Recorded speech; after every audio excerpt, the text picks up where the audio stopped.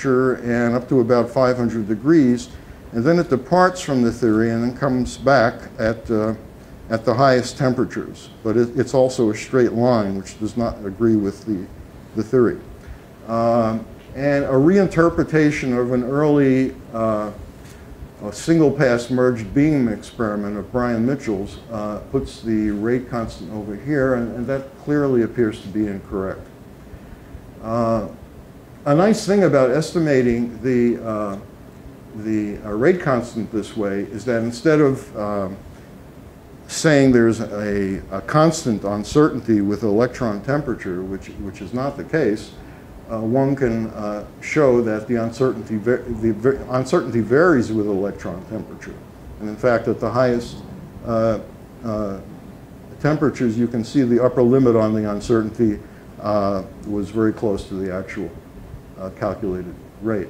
These are the rate constants from individual vibrational levels. They're similar at very low temperatures.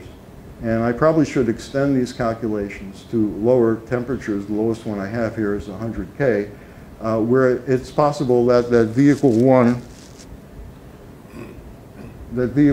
level might exceed the one for vehicle 0. But at room temperature, the rates are somewhat similar. But above room temperature, the vehicle 0 rate is always greater than the vehicle 2 and the vehicle 1 rates.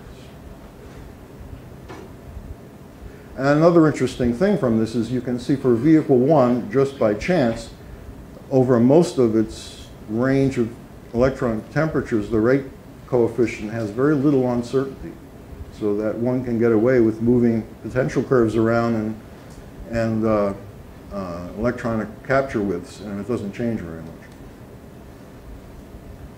And this is the rate coefficient again for vehicle 0, now shown with vehicle 3 and vehicle 4. You can see vehicle 3 and 4 are very similar over the whole range of electron temperatures, but vehicle 0 is greater than those over most of the temperature range above room temperature. Now, in the cry-ring experiment, and in all the storage ring experiments, the electron beam has a different temperature because of the way it's created in the perpendicular direction to the beam than in the longitudinal direction. So if you've got a theoretical result, you have to put it through this convolution to compare it to the experimental result. But the cry-ring experiment acknowledged that they had vibrationally excited N2+, but they did not know the vibrational distribution. And what they did know was for each vibrational level, they were able to assess at 0 eV electron energy only the product of the rate coefficient from a particular level multiplied by the population of that level. And with my calculated rate coefficients for each level, I was then able to go back and calculate what their populations were in their beam. And they had roughly 41% of the ions in vehicle 0, 19% in vehicle 1, 11% in vehicle 2, and 15% in vehicle 3. Surprisingly, they didn't see any vehicle 4. The black line is the cry-ring measurement, shown here. And you can see that it shows virtually no structure, primarily because this is an early storage ring experiment done back in 1998, where they estimated, where they didn't get the temperature in the perpendicular direction down low enough to start to see some structure in the experiment. The black, or the blue curve here is the theory convoluted by the temperatures for the cry-ring experiment. And the red line is the vehicle 0 only. And you can see there certainly is not 20% agreement between the cross-sections, but there's also no structure in the experimental cross-section, so it is not the best comparison for testing the theory. So hopefully soon we'll have higher resolution experiment on N2+. Now this is the total rate constant for V equals 0 shown in red and all the contributing states. And all I want to mention here is that there are 6 contributing states, each of which has a rate constant above 1 times 10 to the minus 9th, contributing to the dissociative recombination from V equals 0. This is V equal 4, and you can see that we have many more states contributing to that rate coefficient, having contributions above 1 times 10 to the minus 9th. In fact, there are 12 states here contributing to the cross-section. Now, here we show in the first column the vibrational level that's undergoing recombination. In the second level is the number of dissociative states that are involved. And in the third column is the rate coefficient for dissociative recombination at 300 K, and in the last column at 1750 K electron temperature. What we can see is that if you look at the upper 3 vibrational levels, the rate coefficients don't change very much. You can see that here. They're pretty much the same. For those levels, it almost appears as if we've saturated the dissociation space by having gone up this high. And one would probably be safe in guessing that if one goes up to V equal 5 and higher, that the rate coefficient may very well remain constant like this. And that's something to think about for other molecular ions. And it would be interesting to do a calculation on a system where you purposely saturate the system with dissociative states and see what sort of rate you come up with. Now, this is the, I'm going backwards. Now I want to say a few words about ionospheric N2+. For about 30 years there was a problem in ionospheric models in that the density of N2+ that was calculated was twice the value that was observed. And possible resolution to this problem was proposed in 1978, and they said that, well, since there's so much vibrationally excited N2+, maybe the rate coefficient for vibrationally excited N2+ is higher than the rate coefficient for the V equals 0 level. But I've shown from theory that that's not the case. So that explanation certainly is not accurate. At the time, Fred Biondi published some objections to this proposal, and those are supported by the calculations.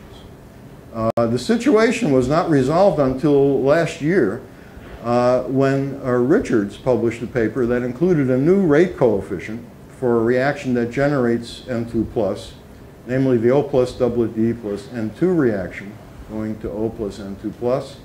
And that lower rate coefficient led to less N2+ in the models, and now there's agreement between the calculated and the observed N2+ density. Now on N2H+, there was a storage ring experiment done in 2004 which found a total recombination rate of 1 times 10 to the minus 7th at room temperature. And the next year, a flowing afterglow result from Nigel Adams's group found a rate coefficient of 2.4 times 10 to the minus 7th. So the question was, why was there such an enormous disagreement? The most recent paper this year by the Cry-Ring group, they reanalyzed their results and found that, in fact, their recombination rate coefficient that they now measure is 2.74 times 10 to the minus 7. And they claimed that their 2004 measurement was contaminated by over 80% of 15 nitrogen, 14 nitrogen plus, which has the same mass as N2H+. So having read this, I decided that I ought to run off a calculation of the rate coefficient for N15 and N14 plus and see if I get agreement with this early measurement by the Crye-Ring group. And what happens is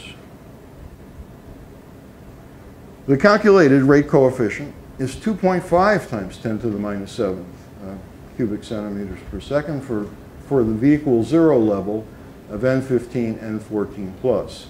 So I find it very doubtful that this experiment can be explained by contamination with the isotopomer. It seems highly unlikely to me. But it is interesting to note that the rate coefficient for 15N, 14N plus is very similar to that for N2H plus and also close to the rate coefficient for normal N2 plus. And last, I want to end on a bit of perspective, which has a little bit to do with the question I asked Christian at the end of his talk. If one, in the calculations, one automatically calculates the elastic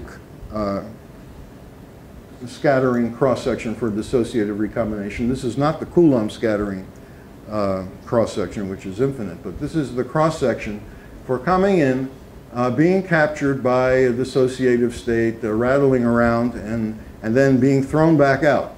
And that cross-section is very high, 1 times 10 to the minus 6 cubic centimeters per second. So we can easily calculate the number of captures out of every 10 or whatever that lead to dissociative recombination. And what one finds is that for every 10 captures, about 10 of them involve just coming in, jumbling around, and being thrown out, and 2 of them involve dissociative recombination. So after all this work, one concludes that most of the time nothing is going on. But some of the time, dissociative recombination is going on, and that's important. So thank you for your attention.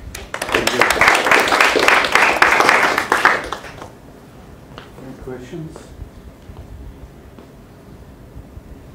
Steve, about the N2H plus measurements, the data were not reanalyzed. The experiment was redone. So it was actually a completely new experiment. But wasn't the machine taken apart by then? No, the machine is only being taken apart now. So this data was from 2010.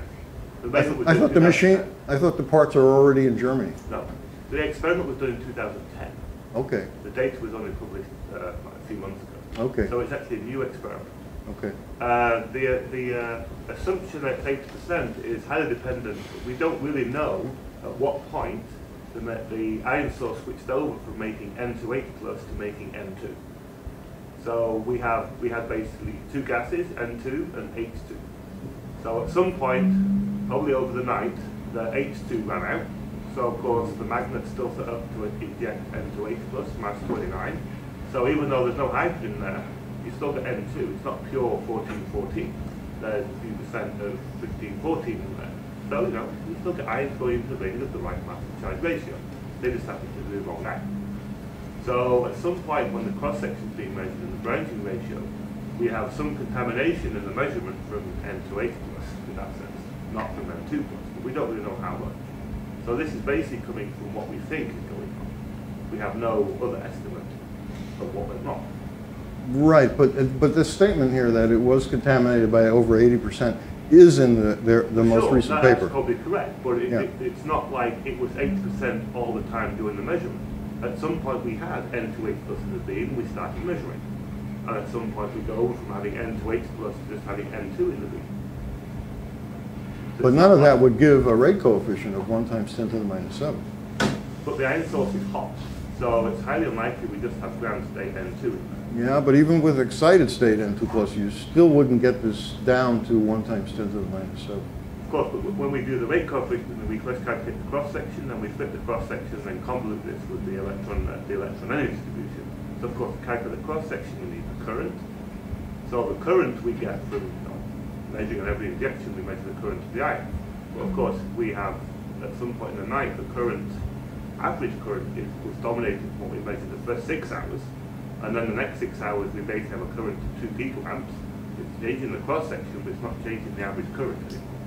So that could just be the fact we have a factor 2 there wrong in the cross section, which then translates somehow to a large error in the rate curve. Okay. Any further questions?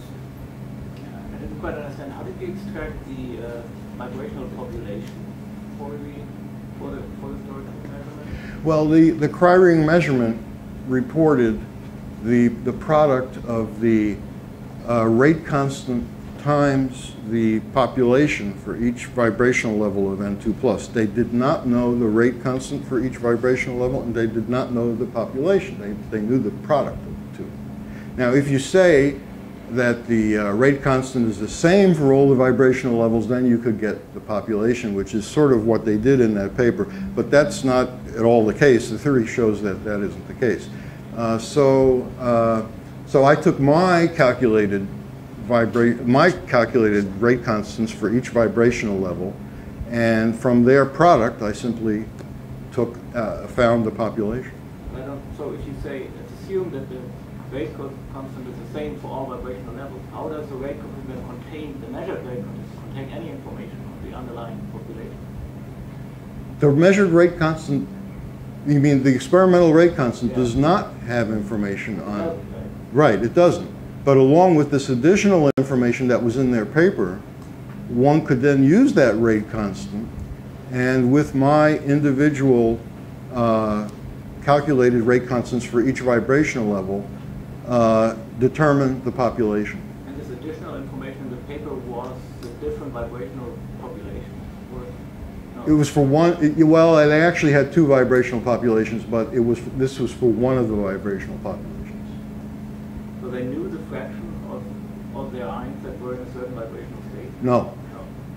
No, all they knew was for each vibrational level, by using their multi-channel detector, they knew that at zero, and they only did the measurement at 0 eV, electron energy.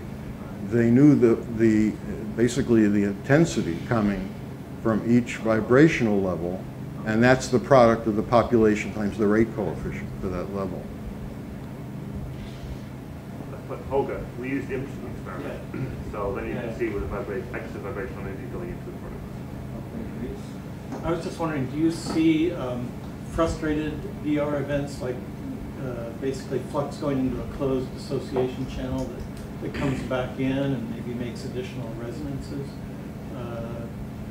I don't remember your potentiometers, but it looked like maybe there were channels like that for the neutral that go to closed dissociation channels.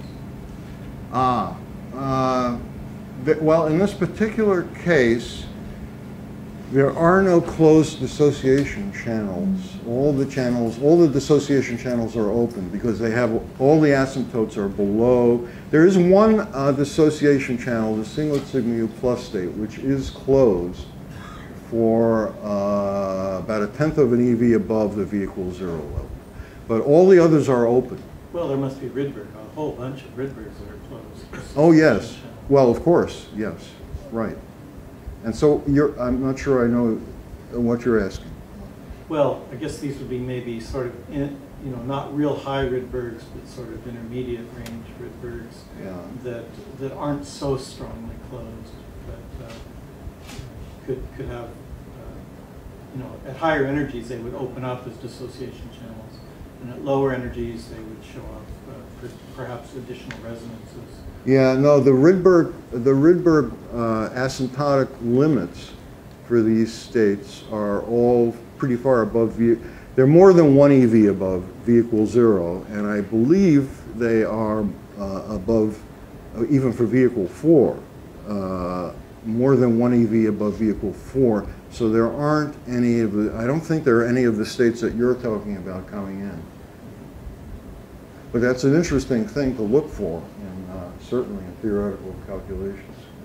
Yeah, I have a quick question. You say that isotope effect in N2+ is very weak.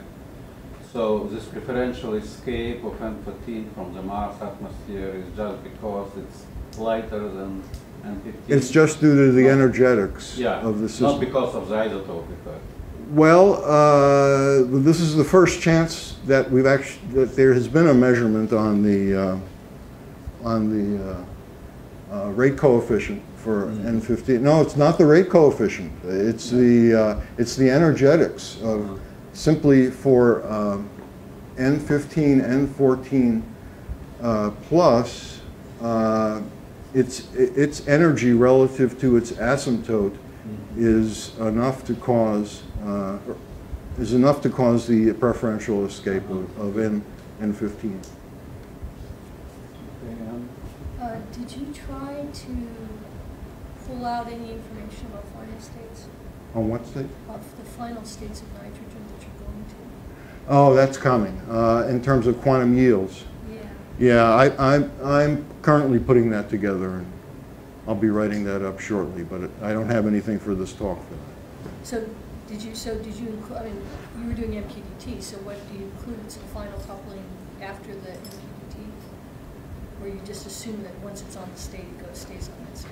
Well, in the case of N2, you can't make that assumption because, you know, O2 is very nice. You can make that assumption in O2, but at N2 you can't because there are avoided crossings all over the place. And so you can do the calculation by, you can do Landau-Zener and see what's happening at every avoided crossing. And that's one thing I have done. Yeah. But I don't have results to give you today on that. Okay, I think we have to stop discussion at this point, and let's